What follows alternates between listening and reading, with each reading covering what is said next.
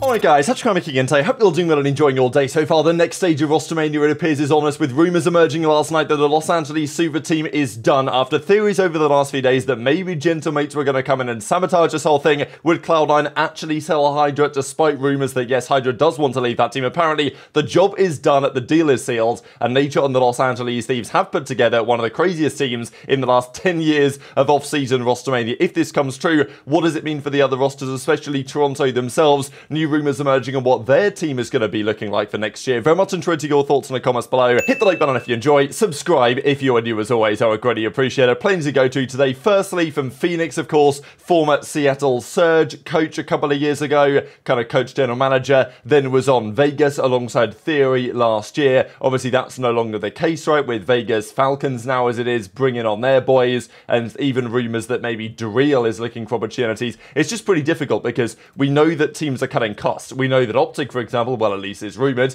that OpTic are requesting their players take salary cuts. We know that FaZe are getting rid of Tupac Thuglord, their search and destroy coach. So some teams that have had 2 to 3 coaches over the last few years, that's possibly no longer going to be the case, right? Because if they're cutting costs, they're asking the players to take pay cuts, they're getting rid of coaches. It's unlikely that many teams are going to have more than like one coach in the league going forwards. So it just makes things pretty tricky, right? Because FaZe and Toronto and even OpTic and other teams have had at least a couple of guys in the coaching staff over the last few years. FaZe, Toronto, New York probably especially, but you know, Cloud9, ReeaL is gone. Sender was potentially rumoured to be following HyDra to Thieves. We'll get into that over the coming minutes. So it's tricky for the likes of Phoenix because there might go back to being only like 12 spots. Over the last couple of years, there's been more like 18, 20 coaching spots because some teams will have 1, some teams will have 2, maybe more. Now, that may no longer be the case. Teams are cutting costs. You guys know how it is. So as Phoenix says, free agent coach potentially for challengers for the upcoming season. So wishing him the best. Hope it works out. Great guy. Yesterday we saw that Beans has signed a contract, reportedly, of course, with Toronto Ultra. We shall see if that comes true over the coming days, I imagine, when they all lock things in. I also do wonder what these teams are going to do in terms of confirmations, right? Because there's lots of rumours flying around at the moment. The assumption might be they may just confirm the roster, you know, with a picture, a short video, and then do like a proper announcement video when the players get out there, right? Because to do an announcement video for the Thieves roster, for example, or for the, you know, Toronto roster, you got to have the roster, then you got to have the players out there, make a bit of content. You guys know how it goes. So I wonder if, you know, some of the teams might preempt that and just say, hey, here's a picture of our players, like this is how it's going to be, or maybe they will wait a little bit longer. We'll see what they decide to do, but that's kind of the Beans side. This was the other rumour that was going around on exactly how that all fit in with Surge, because the other day, I think it was Scrappy on stream said, hey, what about if Hixie was to go to Toronto? Wouldn't that make sense? And that's when MettalZ was then like, hey, aren't you on Toronto type thing? So we talked about that clip. So there were some rumours that actually, yeah, Toronto were thinking about bringing Hixie back. Now that seems less likely, but potentially there's some interesting factors still in play here with Toronto in terms of the players they're trying to look for. Because as JoeDeceives says yesterday, Hixie may no longer be available for Surge. So, you know, they're bringing in Nastie instead of aBeZy effectively on Surge. And the other rumour was that they were getting rid of Hook and bringing potentially Hixie in. But the rumour is that no, Hixie is potentially considering, or at least Ultra are considering, an option over there. I imagine, as JoeDeceives says, if he gets a contract offer from Ultra, then he'll be taking it. This is the other one, though. If not Hixie, then ReeaL is the alternative option for Ultra. Kremp has been linked to a Surge as well, should the Hixie deal fail. So it's a very interesting situation right now. There's a few players in flux, really, where they might potentially end up. Of course, the big rumour remains Hixie potentially to Surge, but if Toronto are interested, then Hixie is a free agent, right? They can get him for free. And this is kind of what Ben says, no matter what, sounds like you're getting a gritty EU team, EU World Champions 2025, which does seem true, right? I mean, either Surge are going to have pretty much a fully European roster apart from 04, or it's now going to be the case still on Toronto, right?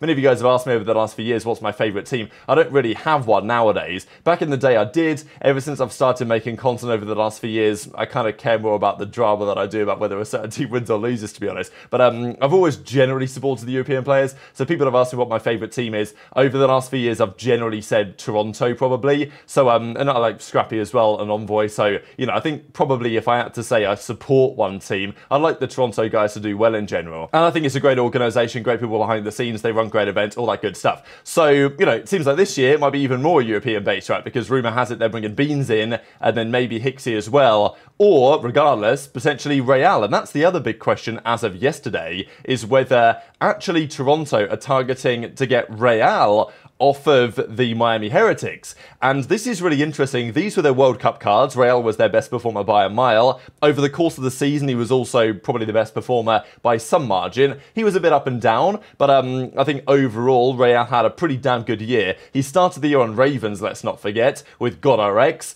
Then, visa problems, because it's Ravens. So they got rid of him, basically. They brought TJ in, and that seemed to be a good decision. But ReeaL eventually gets the opportunity on Miami. They get the visa sorted finally over there. And you know, the rest is history. Did a great job, helped Miami become the team that they were towards the end of the year. And to be fair, they were shockingly abysmal at the World Cup. But you know, over the course of the regular season, they were okay. They of course qualified in the end for the World Championship. This is a player name that I didn't really talk about yesterday, right? We talked about if you're Toronto, let's say you bring back Insight, you bring back CleanX, you keep them on their current deals, or you basically lower their salaries and they can't have a better offer, so they're going to stay. You bring Beans in. That's a good acquisition to me, but you're going to need an SMG that has the potential to slay, and there's not many out there, right? We talked about Gwyn being maybe the ideal candidate of Ravens, but are you going to be able to get him? Maybe not. He's their star player, probably going to hold him to a potentially high degree of buyout, so, you know, that's a possibility there, but unlikely maybe. We talked about maybe TJ and like Nero and maybe even like Capsule and some of these other options, but no one really that's maybe proven to be like a good slaying option that Toronto could have to round out their roster. So now they're looking at ReeaL, and a player that I didn't really consider to be on the radar just because, yeah, he's clearly talented and he speaks good English as well, which is valuable, but he's, you know, on the Miami team and he was basically their best player, and I thought, yeah, he's probably going to stay. But to be fair to Miami, they're bringing in Rencor, right? They've signed that player into their roster, and I feel like if they do sign Rencor and get rid of ReeaL, their team is very AR heavy, which I think could be a serious problem. And even the other best Spanish player you could sign is basically Super, who's also an AR. So that I think is the risk for Miami. If they were to let ReeaL go, they are effectively giving up a lot of their SMG talent, and I think that would probably be a mistake, to be honest. But they have 5 players right now, Miami. They've signed Rencor. The rumour was they were going to get rid of Vikul for him, but they're probably not getting a buyout for Vikul. So if you're Miami and someone's saying, look, we're going to pay you a buyout for ReeaL, we're going to use some of this Scrap and Envoy money to buy ReeaL off the team, you might say, you know what, let's give it a go. We've still got our Spanish roster. Wishing the best of luck to ReeaL going forwards. But yeah, that's the rumour, and even as Ronnie says, they want a fully used roster apparently. That's what Ultra apparently are looking for here. And also it's maybe worthy of note that Ultra, as kind of part of Overactive Media, they also own Movistar KOI, I think that's right. And they're Spanish, right? So the idea of having a Spanish player on the COD team too, it does kind of add up on some level, but also you've got to pay a buyout for ReeaL, whereas you wouldn't for Hixie or for even someone like Bance, right? I mean, you know, Bance was sitting down doing some content with those guys a while ago. There was a rumour that he's going to be back on the organisation in some form or another, so I don't know if that's true or not, but yeah, apparently they want a full European roster, so it's either going to be ReeaL if they want to pay a buyout and if Miami agree to it, but then again, if you're Ultra, you've literally just come out publicly and said, we don't have all the money in the world, we're trying to be a little bit careful, so the idea of then paying a buyout for a player, I don't know, maybe it makes sense though, because would I take ReeaL over Bance or Hixie? I think I would, so let's be real. So, you know, in terms of what they need on that roster, that is the development there over at the Los Angeles Thieves, and then there was a further update and said that, yeah, ReeaL is actually the #1 option, so he's the player they're targeting if they can come to an agreement with Miami, and Miami may well look to agree exactly that, and Octane says, W decision making. So it's interesting how ReeaL would fit into that roster. To be fair, I think Hixie and Bance, you can be pretty confident the chemistry is going to be really damn good on that roster. Whether, you know, whether the talents can make up for it, these are some other debates that are worthy of having. I think, honestly, I like the idea. I'm just not super convinced, but I do think Toronto, again, they are going to find a way to build a team,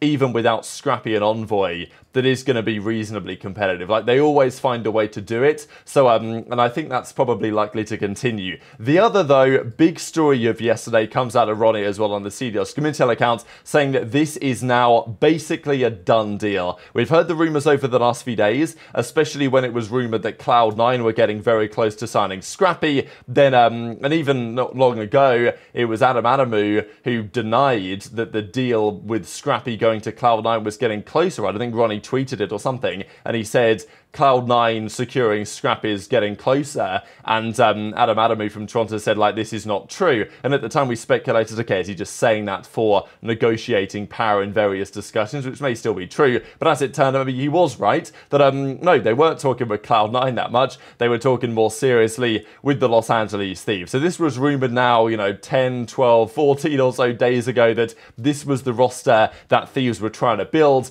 and it would be the craziest acquisition of players in the last probably 10 years. I mean, pretty much since OpTic managed to sign Kremp and Formal and Karma and everyone in that one-off season going into the Advanced Warfare year, this is the craziest thing that's happened probably since then in many respects. Arguably, Scrap and HyDra 1A, 1B in the entire game on their respective roles. The idea to put them together on the same team, you know, we didn't really think it was possible this offseason. We didn't think Toronto would be able to pull it off. We didn't think Cloud9 would be able to pull it off. Seemingly, it's taken NaJa and the Thieves to pull it off. So the other day, we heard the rumours yesterday that the Scrap and Envoy deal is done, deal agreed, negotiations concluded. They will be leaving Toronto and going, in Envoy's case, back to the Los Angeles Thieves. Ghosty was obviously always going to stay, but yeah, it's just absolutely perfectly executed, if true this, from the Los Angeles Thieves. But HyDra, of course, was the big question. Could they get him? Could they not? Do they have the money to actually facilitate this? But as we saw the other day, Jack Etienne was definitely implying from Cloud9 that HyDra effectively wants to leave. And if he wants to leave, Cloud9 will, on some level, be forced to facilitate that. Los Angeles Thieves, if they're paying the money for Scrap and Envoy, then, you know, what's the extra couple of $100,000 to pay HyDra's buyout as well? And obviously, if you are Scrap, if you are HyDra, then it's pretty likely that if your organisation was to lock you down for another year, you're going to leave for free on the next off-season anyway. So, you know, it's pretty ideal. If this, of course, does turn out to be true, because apparently this is basically a done deal. Of course, remember when Ronnie said a couple of years ago that HyDra to OpTic was 95% done, which it was, and then Scump decided to change his mind and then run back the roster, so HyDra never joined OpTic. So, you know, this is a here we go moment. Basically, he's saying it's a done deal, and yeah, OpTic, FaZe, Los Angeles Thieves, those are, no doubt in my mind, going to have to be your big three going into the next season. How does it compete? I guess that is the question, right? Because HyDra and Envoy as your SMG duo, I mean, how does that compare to Pred Shotzzy? How does that compare to Simp aBeZy? I mean, in my eyes, it should be absolutely right up there. I mean,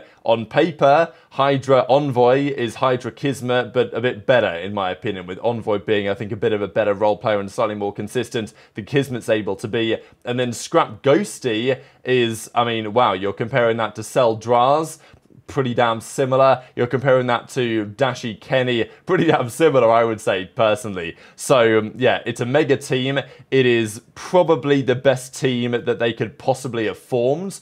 And it's actually incredible to think that I'm sure there's going to be lots of Thieves flares on the Reddit popping back up again, because it was a big rebuild year for Thieves, but actually still quite a successful one at that. And now here they are. Now, you know, people I think are just joking around here about the fact that they've got their flight getting tracked here from Toronto over to Los Angeles. But also that is another question, whether those guys will play out of Los Angeles or whether they might, you know, have a facility down there in Texas where NaJa has now moved. Of course, Thieves aren't going to have unlimited money, are they? Especially after paying all this money to get those guys. So online, if they are playing out of LA, we know that that is an internet disadvantage. That is maybe something to consider here. But yeah, as FaZe tweeted out yesterday, OpTic, FaZe, Thieves, those are going to be your big three, it seems, going into next year. So we're expecting confirmations over the coming days and weeks. Massively intrigued to your thoughts on all of this stuff in the comment section below. Hit the like button if you enjoyed. Subscribe if you're new. Take care. And I'll see you next time.